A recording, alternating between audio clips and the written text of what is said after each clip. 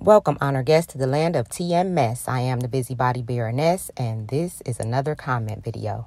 All right, let's get started. Barbara's going to start us off. She says, Alcazar and Carly were fired. Cameron started that fire at Spencer's birthday party. Spencer thought Cam did it on purpose. Spencer was sent to the children's hospital away from Port Charles. He kept saying he had a big scar under his bandage. I remember that. When the bandage came off, there was a tiny little spot. I remember that because he was all bandaged up and stuff, and we thought it was really a mess for him. Evelyn Garcia says, hello, Evelyn, your name doesn't... Oh, yeah, I remember welcoming you. Welcome. I haven't seen you in the comments, though, Evelyn. Welcome back. Evelyn says, Cody punched Scott in the face, but he didn't punch Sonny. He sure didn't. He knew who to punch. Evelyn again says, didn't Anna shoot Alex? Yeah, but you know that don't mean nothing. She probably survived and fell in the water, like Penny say. Everybody fall in the water and come back.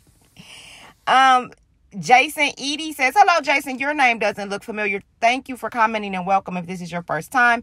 Jason says, Nicholas owes Ava nothing. They were never legally married. Hayden is still Nicholas's wife. The Cassadines have been holding her. Oh. Victor is not calling the shots. Helena has always tried to get her hands on EOQ. Victor is not Valentine's dad. Edward Quartermain is. Helena and Edward had an affair back in the day. The Quartermains introduced the Cassadines to GH the other day. Mason asked Austin if he wanted to go against her. The only her anyone would be scared of is Helena. Mason probably did stab Ava on her orders. Okay, hens, let's break all of this down because, okay, hold on, Jason. Okay. So you're saying they were never legally married because he was still married to Hayden? And wouldn't have Scott seem like Scott would have caught that, especially as many times as they filed for divorce. Y'all let me know about that in the comments. And okay, this is an interesting theory because, you know, it does seem like Helena never dies, but she has, how old is she like in real time for her to still be running amok right now?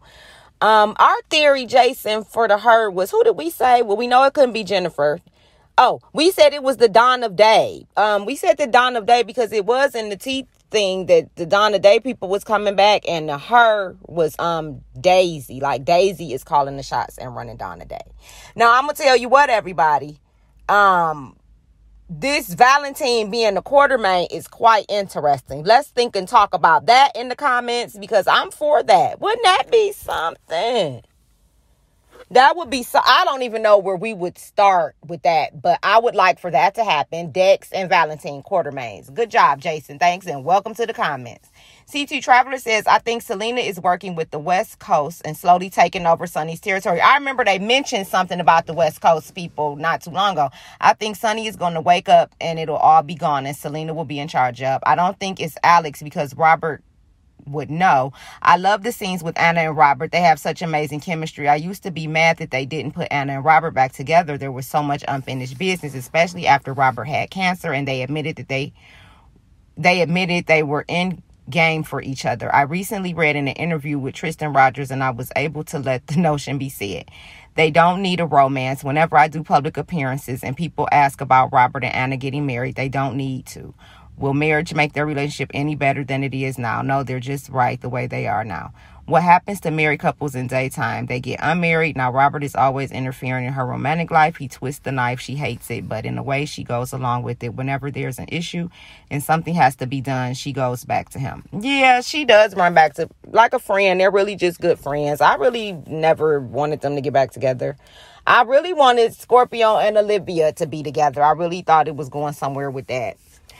Sandy Moon says, Victor keeps talking about keeping the Cassadine family together, but he's the main one working against them, holding Charlotte and low-key working against Spencer and Nicholas, not to mention Ava. I still think Nicholas is acting guilty, and why won't Jordan press him? What is going on with Elizabeth? Is she going to get help, or are they just going to drag this out another year?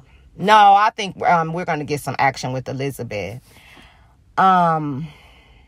After what I just read, this last comment with Jason, where he just left about Valentine not being Victor's son, it makes sense, doesn't it? Because he treats Nicholas and them more like a son than he does Valentine, to me. So I wouldn't be surprised if what Jason said is right. It makes sense. Helena was going around touching knees with a lot of people back in the day. And she loved keeping babies a secret and hiding and, being slick. And, so I wouldn't be surprised. Actually, it would make it a good story. Like I said, I would like for Valentine and Dex to be Quartermains. That would be good. Tadia McGregor. Hey, Tadia, I haven't seen you in the comments in a while. She says Dex are better being Carly and Jason's son. Really think about it, people. It will be better that way. Okay. Tadia wants us to think about Dex belonging to Carly and Jason. And let me tell you why that's a possibility. I mean, oh, shit. I don't know. It's the stories, right? That would be good. Shit, either a Quartermain or a Morgan, which will still make him a Quartermain. Either way, it's really good because, y'all remember, I know I keep bringing up the old stories, but they did it on other soaps. All My Children. Erica ended up having a son. I can't remember his name. He was a cutie pie, but he got killed off, but he was cute. And she ended up having 3 kids at the end of the day. They gave her Kendall and the boy, and then we know she had Bianca from birth, but then they brought in those 2 other kids. So, you know what, Tadia? Let's go for it. If it happens, I'll watch it. I think it'll be a good twist. Robin Anthony says, I remember there was a who the daddy question regarding Avery. I remember briefly that they did kind of touch on it on the soaps, but nothing came of it. They kind of just concluded that she was Sonny's. But if they want to shake something up, let Morgan come back and find out that Avery is his. That'll be good too. Robin says, I'm laughing, Scooby-Doo. It would be nice if the PCPD could solve one case. Have they never solved one? Yes, Esme can be redeemed, but for now, I enjoy the current mess. Yes, I love Esme just the way she is, Sonny, messy and reckless. And I honestly think that Jordan and the PCPD are going to solve this case. No, because like I said, nobody else is really investigating. I mean, Sonny is guarding Ava. Everybody is being too secretive. So it's really going to be up to Jordan, Lord help us, to step up and solve this case. And I think she can do it. Listen, she's doing her best. Alice Turner says, I think it's just the new Nina that's rubbing me the wrong way. Although the first Nina was a mean girl with Willow, I still like the first Nina better. I do too. I think the first Nina had a lot of style, and it was the look of her. Like, I could see her with Sonny right now better, and I probably would have rooted for them a little bit more. And she played crazy really well. Robin again says some characters have a natural chemistry. Nina and Sonny have none, which makes it cringy. I agree. I don't think it's a natural chemistry either. I like how we see Carly and him, and even Carly with Drew. I agree. I don't think it's natural. Angela Johnson says that kiss can't touch Carson. Make out sessions. Forget Nina and Sonny kisses. There's passion and love, even though I'm always a Carly fan. I mean, I'm a Carly fan too, but I'm not a Carson fan anymore because I think they're ready to move on, and I think I am too. Let's see what else they can bring us on the soaps. DeHavilin says, hey, DeHavilin. She says, hello, Baroness and everyone. I hope you guys had a wonderful weekend holiday. I did, honey. I had a good this past weekend. On today's episode, Sasha went off on Lucy, and some men at the restaurant. I really hope they get Sasha some help. Yeah, that was the scene I was saying. If I was Lucy, I just would have got down and hugged her and Brando. I felt so bad for Sasha, but she's going to get the help. I think we said it in the last one. I know I'm behind on comments. I'm going to catch up this week. But yeah, I think she is going to get some help, and, after that breakdown. Janetta Hancock. Hello, Jeanette. Jeanette Hancock. You don't seem familiar in the comments. Thank you for commenting and welcome to the Hen House. She says, I think Nina should have some happiness. She's had a bad life. They should let her and Valentine, get back together and be happy. Let another family take the lead instead of Sonny and Carly. I absolutely agree. We can still see Sonny and Carly do some stuff, but not together. I don't want them back together. But I do want to see Nina and Valentine together because they were good together. I liked her with Charlotte. It was like she was a mean girl with Charlotte. I know it was bad because Charlotte was like a really bossy little girl, but it was funny. And I didn't mind it at all.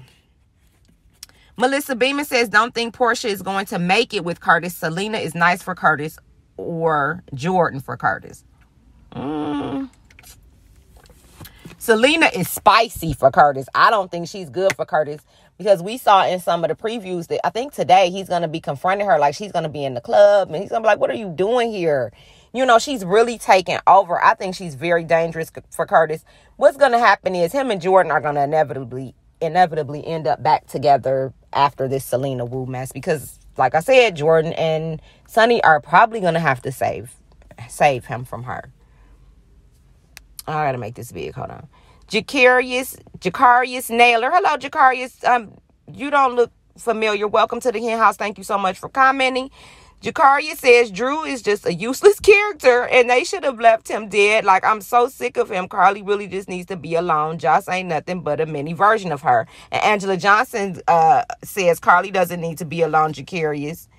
And you know this man. Okay, so I wouldn't mind if they're gonna make like I said, Carly would be fine alone, just like Sam. But what would she do by herself? I guess we could watch her build her business and run the Haunted Star and stuff.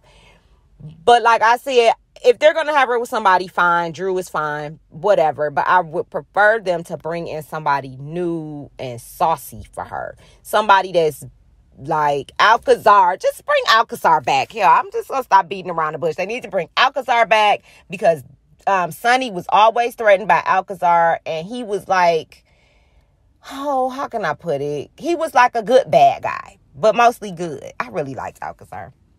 Barbara says Drew looks good with the shadow and without the shadow. Those chiseled cheekbones are very nice, especially when he grins at Carly.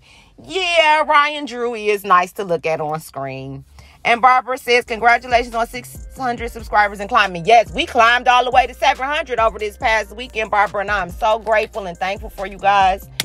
And we're just going to keep on growing, I hope, and change up, you know, the channel a little bit and make it more efficient. Like I said, we're going to try to do some live calls as soon as I figure out how that works. But I'm going to go ahead and get out of here so I can get another video put out to you guys, because we have so many comments to get through and so much to talk about. Thanks for listening to me, Jen Hens, and I'll catch you in a minute.